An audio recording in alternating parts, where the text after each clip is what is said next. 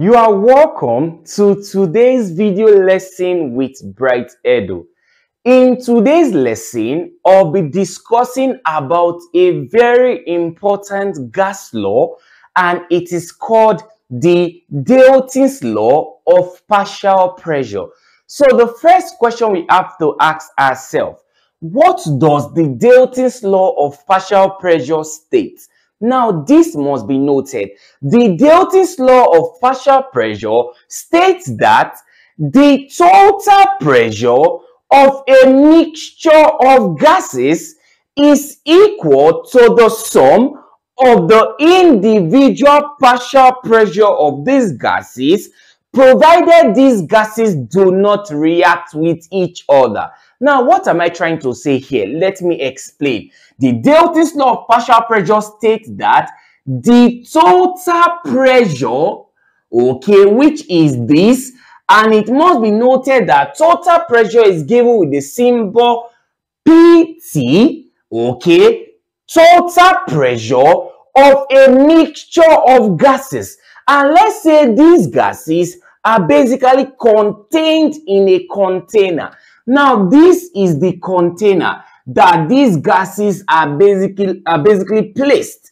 Now, according to Dalton's, he basically said that the total pressure of a mixture of gases, these are the gases. In the course of this explanation, I'll be working with three gases, which is gas A, gas B, and gas C. So the total pressure of this mixture of gas is equal to the sum of the individual partial pressure of these gases, provided these gases do not react with each other. Now, with this law, we can basically bring out a mathematical expression, which is the total pressure of a mixture of gas, which is PT, is equal to the sum of the individual partial pressure of these gases.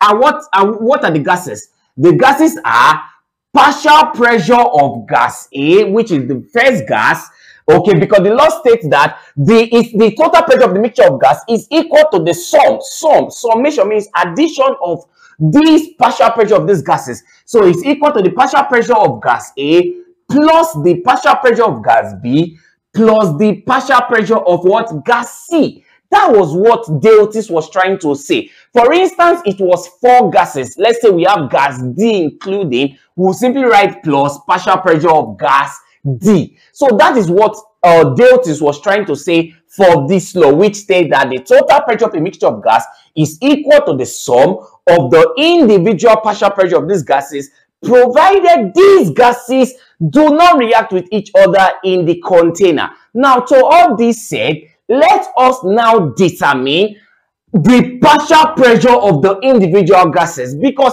in the course of this video class, we'll be solving questions that pertain to this aspect. So we have to know properly how to determine the partial pressure of each of the gases. The partial pressure of gas A, the partial pressure of gas B, and the partial pressure of gas C. So how do we determine the partial pressure of gas A, which is this? The partial pressure of gas A. We determine this by using a formula, which is partial pressure of gas A is equal to the mole fraction, the mole fraction of gas A times PT. Remember what PT is? PT means total pressure of the gas mixture. For instance, here was partial pressure of gas B, which is, let's say for instance here was PB. What becomes here? Mole fraction of gas B. So because it was partial pressure of gas A, which is PA, that's why here is a mole fraction of gas A. So the other question we have to ask ourselves, what is mole fraction of gas A? Mole fraction of gas A is gotten by a formula, which is this. Mole fraction of gas A will now be the number of moles of gas A over, now you can see we are trying to determine the mole fraction of gas A. That was why the numerator basically took number of moles of gas A. You can see here that N simply means number of moles. So since we are dealing with the first gas, which is gas A, it becomes number of moles of gas A, okay, over the summation of the numbers of moles of each of the gases. That is how it is done. So for we to get mole fraction of gas A, we simply say numbers of moles of gas A over number of moles of gas A plus number of moles of gas B plus number of moles of what? Gas C. That is how it is done to get the mole fraction of a particular gas. Now we are talking about gas A. So if here was gas B, what becomes the numerator? Numbers of moles of gas B over the summation of each of the gases. The way it is written, it is not difficult. So with all this said, let's impute the mole fraction formula of gas A into the partial pressure of the first gas, which is gas A. So let's walk through that. So partial pressure of gas A will now be equal to, let's impute this into the mole fraction part. So it becomes number of moles of gas A over number of moles of gas A plus number of moles of gas B plus number of moles of gas C times the PT. Remember what PT is? PT is called the total pressure of the gas mixture, and this must be noted. It must be noted that the total pressure of the gas mixture is always given in a practice question. As we solve practice question in the course of this class lesson, you see how it works. So with all this said, let's quickly go over to determine the partial pressure of gas B, which is PB. So partial pressure of gas B. How do we do this? Very easy, similar to what we did now. So partial pressure of gas B will now be equal to what? Since we are looking for the partial pressure of gas B, what becomes here? Is it mole fraction of gas A? No, it is mole fraction of gas B, because we are working with gas B now, times what? PT, which is always same for all the gases. And what's PT? PT means the total pressure of the gas mixture in the container. So that's how it works. Meanwhile, so the next task here is to determine our mole fraction. So mole fraction of gas B will now be equal to numbers of moles of gas B, because we're looking for mole fraction of gas B. You bring it up, number of moles of gas B over the summation of all the number of moles, number of moles of gas A plus number of moles of gas B plus number of moles of gas C. That is how it is done. Meanwhile, this mole fraction part, we impute it into our formula. So partial pressure of gas B will now be equal to number of moles of gas B for the mole fraction over number of moles of gas A plus number of moles of gas B plus number of moles of gas C. Just know that the denominator entails the addition of the numbers of moles of each gases, because all these parameters will be given in practice question as we progress to solve it. So times the PT. Remember what PT is? It's called the total pressure of the gas mixture. Meanwhile, for the last gas, which is PC, which is the partial pressure of which of the gas? Partial pressure of gas C. How do we get the partial pressure of gas C? We get it with this similar expression, which is PC now will now be equal to the mole fraction of which of the gas now? Gas C times PT. Okay, and how do we get the mole fraction of gas C? We get the mole fraction of gas C by making numbers of moles of gas C to be the numerator over the addition of all the numbers of moles. Because when we start solving practice questions, you see how it works well. So moving further, let's get for the partial pressure of gas C now, which is PC will now be equal to, imputing this into mole fraction, we are having number of moles of gas C plus number of moles of gas A plus number of moles of gas B plus number of moles of gas C times PT. So you can see how this concept works without stress, because with all this information, we simply go ahead to solve a practice question. So if you find this video helpful, do well to click the subscribe button to this channel and also share these video lessons with your friends. So with all this said, let's progress to solving practice questions under this aspect. Okay guys, let's get ready for the first practice question, which I'll be solving step by step. Now, what does the question say? The question says a gas mixture is made up of 3 moles of neon, 2 moles of argon, and 1 mole of helium. If the gas mixture exerts a total pressure of 18 atm, Now, the ATM here simply means atmosphere. The question now says, calculate the partial pressure of each of the gas present in the container. Now, how do we solve this practice question? First thing first, we have to basically draw a container containing these gases. Okay, initially in the example of the introductory class lesson to this video lesson, I basically wrote down 3 gases: gas A, gas B, and gas C. But since these gases now are known, what was the first gas mentioned? It was neon. Okay, and neon is given with a symbol to be Ne. And the other gas in this container is argon, whereby it's given with the symbol to be Ar. And the last gas mentioned here was helium, which is given with a symbol to be He. And these gases have their respective number of moles, because that particular value is very important in solving practice questions pertaining to this aspect, whereby the numbers of moles here for each of the gases are: the numbers of moles of neon is 3 moles, the number of moles of argon according to the question is 2 moles, and the number of moles of helium according to the practice question is 1 mole. Now, to all this said, let's basically write out the mathematical expression for Dalton's law of partial pressure. Remember, Dalton's law of partial pressure states that the total pressure of a mixture of gas is equal to the sum of the individual partial pressure of these gases. And what were the partial pressure of the gases, or what were the gases first? It was neon, the equal to the individual partial pressure, the sum of the individual partial pressure of the gases, the sum of the partial pressure of neon, plus the sum of the partial pressure of the next gas, which is argon, and lastly, plus the sum of the partial pressure of the last gas here, which is helium.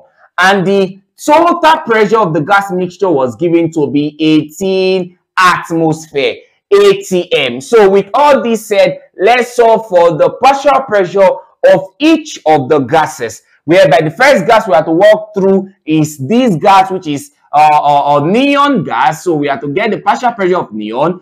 And how do we do that? We simply write here the partial pressure of neon is equal to, according to the explanation, since we are looking for the partial pressure of neon, it becomes what? Mole fraction of which of the gas? Neon times PT. Remember, PT is what? The total pressure of the gas mixture, whereby the mole fraction of neon will be determined. And for we to get the mole fraction of neon, we simply use a mathematical expression. To get mole fraction of a particular gas, you bring the number of that moles of the gas to be in the numerator, whereby here becomes the number of moles of neon, since is what we are looking for, the mole fraction, over the addition of all the number of moles, which is number of moles of neon plus number of moles of argon, okay, all the gases involved, plus number of moles of what? Helium, whereby this information will bring it here back to the expression. So partial pressure of neon will now be equal to, let's bring this back here. So we have a number of moles of neon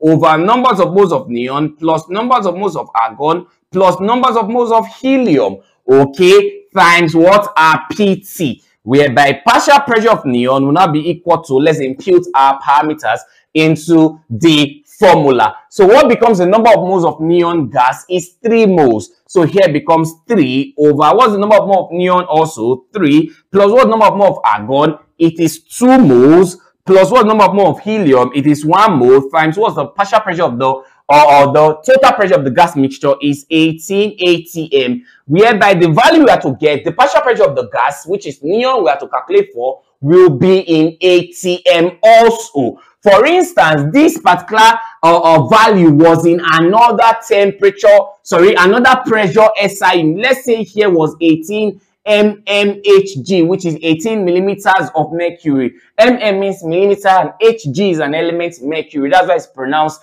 millimeters of mercury. So the answer we have to get will be in mmHg also. That is how it works. Meanwhile, here is 18 atm. So our answer we have to get will be in atm. So let's solve. 3 over 3 plus 2 plus 1, okay, times 18. We are having 9 atm. So 9 atm is the partial pressure of this gas, which is neon. So here becomes 9 atm, whereby we are to get for the partial pressure of the next gas, which is argon.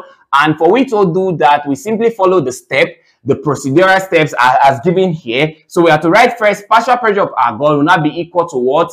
The mole fraction of the gas, which is argon. Fine, because we are looking for the partial pressure, so we'll take the mole fraction of the gas argon times what? The PT, whereby mole fraction, okay, of this gas, which is argon, to be calculated, we simply write here to be the number of moles of argon. Remember, if you are looking for mole fraction of a particular gas, we'll bring the number of moles to be in the numerator. So over number of moles of, or the summation of all of them, which is number of moles of neon plus number of moles of argon plus number of moles of helium. So bringing this information here, partial pressure of argon will now be equal to number of moles of argon over number of moles of neon plus number of moles of argon plus number of moles of helium times PT, which is the total pressure of the gas mixture. So let's impute parameter. So partial pressure of argon will now be equal to, what's the number of moles of argon? It is 2 moles over the summation of all of them. 3 moles, which is number of moles of neon. Okay, this is number of moles of neon plus number of moles of argon now is also 2 moles. Okay, 2 moles plus number of moles of helium. What's it? It is 1 mole. Okay, times the partial pressure of the gas mixture, which is 18 atm. Remember, our answer is to be placed in atm also. So let's impute. So 2 over 3 plus 2 plus 1 times 18, that is 6. So we're having here to be 6 atm for this particular gas, which is the partial pressure of argon. So here becomes 6 atm, whereby for the last, okay, for the last gas, which is the partial pressure of helium, so the partial pressure of the gas helium will be solved by saying partial pressure of helium is equal to mole fraction of which of the gas? Is it neon, argon, or helium? It is helium, because we're looking for its partial pressure. Okay, so we have here to be the mole fraction of helium times,